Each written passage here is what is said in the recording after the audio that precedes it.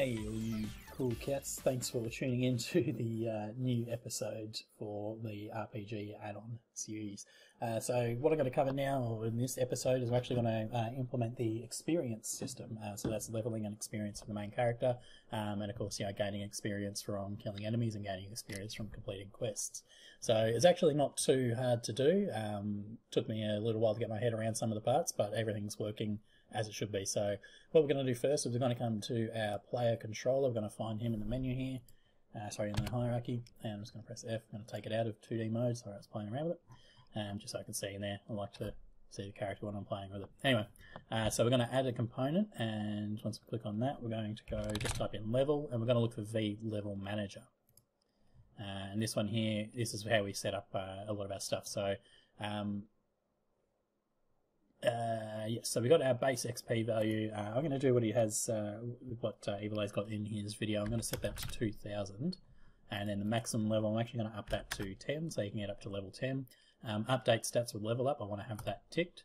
And then we got here this one, stat trends. Now there's actually a stat trends prefab, or okay, maybe it's not a prefab, but you can actually get it from the demo scene from the melee combat system. And pull it in from there, or you can just create a blank or an empty game object in the hierarchy, and then apply the scripts to it. So we've got here max health trend and max stamina trend. I'm just going to have them set up as they are. What this does, this just holds how stats will actually go up as levels increase. So it's a way of managing that. Now I've got these the trends set to just blank or blank lines, so they'll go up by a straight value for each time you level up, and that value here is percentage, and that's 15%. So it'll take 15% of my current health and then increase the health amount by that, and the same with the stamina. We can look into that in depth a little bit later when we want to start trying to set up the full experience system, but for now this is just how to get it on and applied. Coming back across to our player, we bring it down here. So now we've got stat trends. We can actually drag this. This is the game object that holds all of our different stat trends, and we've got here stats holder. We don't need to put debug mode. Experience function, you can have logarithmic or power rule. I'm going to leave it as the power rule for now. Putting in logarithmic and then trying to change around, I've noticed actually crashed my Unity, and I don't really know why, so I'm just going to leave that. Then you've got a couple of event things here, so on level up, on gain XP, and then on gain stats. So you can actually have stuff here that you can trigger off. So say you can have a particle effect at the base of your character, and then on level up it triggers that particle effect to like a bright flash of light or something like that, or a little puff, and maybe a sound effect in that too. So you can list them here to meet when those functions happen. All right. So the next thing we do, so we've now got it so that the player can actually have experience points gathered. What we need to do is we need to be able to display the amount of points that he has. So we can come down here, we need to look for the XP HUD, which we've got a version of here. If you don't actually have this separated by itself, it might just be UI, which will take us a little while to find the exact one, but this one here is Subsystems, Altfab, so the Evil A RPG pack, Prefabs UI prefab. So we can drag that onto here, and this, as you see, it's the same as the VUI, but it's just the UI system here. Now if we do this, if we go back to the scene view, if I click on 2D, and I look for this, you can see it's got to be expanded out to the same as the rest of our UI, but I don't want to have everything else, so I'm going to drop that as a child of the main UI system. Yeah, it's going to break the prefab, that's fine. Now it's got this little box here and this sort of square, and looks a bit funny here, but that's all fine. That's how the canvas is supposed to be. Because we're using the same canvas, it's what the other one's going to be. It'll work fine by just childing it. So now we've done that, and we're just going to check that, yep, the XP HUD, there's nothing else we have to set up on that, so that's all fine. So now we're able to see, if we have a look up in the corner here, we've got new text. This will be the level that you are.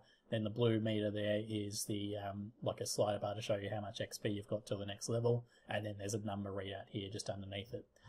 Now we don't have the radar turned on, so that's not going to interfere with any of our other stuff, but you can obviously move it around, put it where you want. Maybe you want it underneath here, or you want it at the bottom of the screen. Really just depends on what you set up. I'm just going to leave it in the top corner because I don't really need to care about it too much. Now we're going to figure out how to give our player XP so we can actually watch how that works. So I'm going to find our Goblin Shaman. This one here is actually turned off, so it's number 2 that we've got. Alright, cool. So on the Goblin Shaman, we need to add a component, and it is going to be experience. So it's an experience component. We chuck that on, and then it's got the experience cost here. Well, I want it to be 25 points. You can destroy after use. I'm going to leave that at the moment because I think that basically means that once it's used, it will destroy the script. But if you've got this set up later on, which we'll set it up with the spawning system, it will respawn the same prefab, but it might actually not have that script on it. So if you've killed that one and then you go away and you come back and it spawns again, when you kill it again, you're not going to earn any points for it if you destroy it. But if you want it to earn each time, then you're going to need to leave this script on there. So we're just going to leave it there for now. We'll play around with that again in a future episode. That's all we need to do for that part, but what we need to do is we need to actually come up to our control AI. We need to look for events, and you can see on receive damage, on dead is the one that we're after. So we're going to click plus on that, and then on dead we're going to go Goblin Shaman 2, so we're just dragging the object onto itself. Then we're going to click down here, go experience component, and we're going to look for add experience from component. So that's the little function there that we need to call. So when it dies, it's going to add experience and through the experience component script, and that will send the experience to our player. So that's one way that we can gain experience, and we'll set that up, we'll leave that. What we might want to do now is we want to actually set it up so that we get experience points from a quest. So I'm going to go to our quest list editor, going to find our first quest, which is find Mr. Helpy. Then I'm going to add an attribute to it, and we bring this value down here. You can see there's a whole bunch here. We need to look for experience gained. So we add that, and then we're going to write in here, we're going to say 50, and we're going to click add, and now it's got experience gained 50 points. So now when you complete this quest, you should gain 50 experience points. So we're going to test that out. What we'll need to do though is I'll need to actually be somewhere nearby where I can do this. I'm going to find my player, hit F to find. I'm going to drag him back down to our original start point, which was down here. Obviously not floating up in the air, although it's cool. I'm not putting in that kind of a magic spell just now, so we'll put him down on the ground. And now we need to find the... I just want to make sure that I've got it. So NPC, Mr. Helpy. Where have I put... So that's Cillian, discover target Helpy. There you go, so this is it here. We don't have to set anything up with this because this is just triggering our quest, and our quest should do. I just wanted to make sure I was outside the bounds. Alright, so we're going to play that now, or I'm going to start up my controller.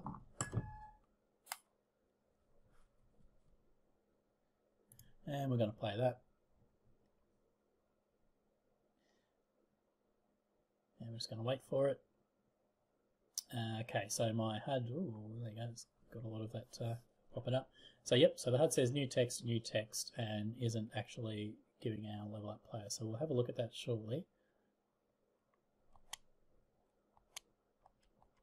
Do I not start with a quest? Oh, I've already taken the quest off, so that's not going to help us at all. Alright, so let's have a look at why that is not listed for our player. So let's have a look first at our experience HUD.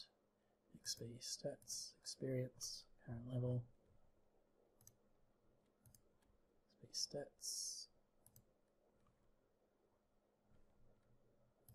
Come down to our player. Player's definitely got it on there.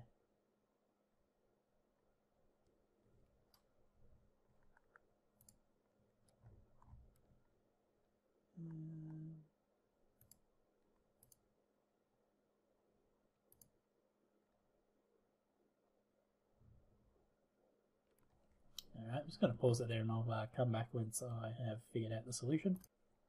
Okay, and we're back. So it turns out there isn't actually a problem. It may be just a little bit of a bug, and I'm going to raise that up with Evil A. So it was actually working.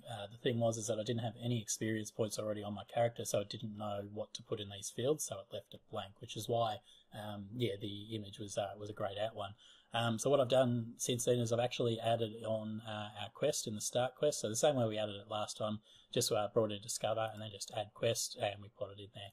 Just going to cancel that. So that's on our character.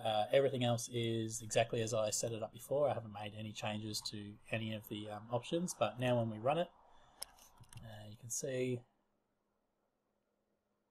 once it loads up. So yeah, as you can see here, I've just got the Find Mr. Helpy accepted because I've got that as my starting quest. And you can see in the top right hand side there, if I bring it to here, okay, I can't because it's going to not have my mouse pointer. So it says new text and then new text, but when we run across here, and we get into the trigger for our experience. You can see it automatically switches. Oh, yeah, you've got experience points. To get to level 2, I need 162 points. I'm currently on level 1, so I'm going to talk to you here. Now I've got the next quest, however I don't have any experience points set up on it, but we can set that up shortly. I just want to test out to make sure that my character can actually attack and kill a goblin, and we get some experience points from that.